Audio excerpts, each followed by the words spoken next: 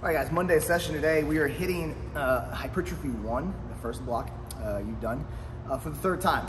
Nothing really new changes here today. The big difference is we've actually separated the squat from the hinge. So now those lower body circuits are gonna be one round every 2 minutes. So it's gonna be shorter duration because you're doing a single exercise. And we'll do the squat by itself, we'll do the hinge by itself, and then we'll do the lunge by itself. Otherwise, same idea, same exercises, same loading. Your volume now, you might be pushing for the 9, 9, 11, 11, assuming that you passed the 8, 8, 10, 10 last time. And we're applying that 2 + 2 rule once again. So if you're working through and you passed last time, let's say you got 8, 8, 10, 10, today your starting volume is gonna be 9. If you do 9 and then you do 9 again and it's hard, just stay at 9s, no big deal. If on that second set, 9's easy, go for 11, make that next progression. All right, guys? Tuesday session, we are going energy system development today.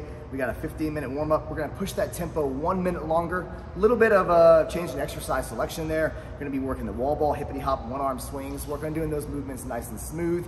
But the big thing is holding that same general, comfortably hard pace for the entire 17 minutes, okay? From there, going to arm hypertrophy or core, your choice. Change up the structure a little bit there. We're going from the heavy farmer's carry into the plate pinch. Watch the video on that. It'll show you how to do it correctly. All right, Wednesday session, just like Monday, nothing's gonna change. It's a hypertrophy 2 format. All right, you're hitting the specific lifts. We still have the lunge, the squat, and the hinge separated, 1 round every 2 minutes. Should be able to move through that pretty quickly. Once again, apply the 2 + 2 rule if appropriate. Thursday session, all right, today we are gonna hit threshold. You've hit this session now 2 different times, all right? We did it at 3 minutes, we did it at 3:30. Now jumping again to 4 would be a little extreme.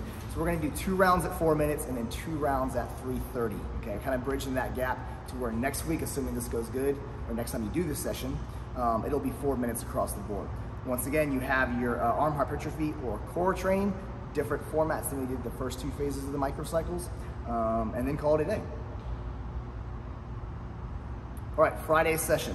We are working through hypertrophy 3 for the 3rd time. All right, obviously a little more lifting this week. We lifted Monday, Wednesday, Friday, same structure across, different exercises, sticking with the same load. Each of you will have your own volume as you're working through. If you progressed last time, everyone should be working through 9s, potentially going 9, 9, 11, 11, okay?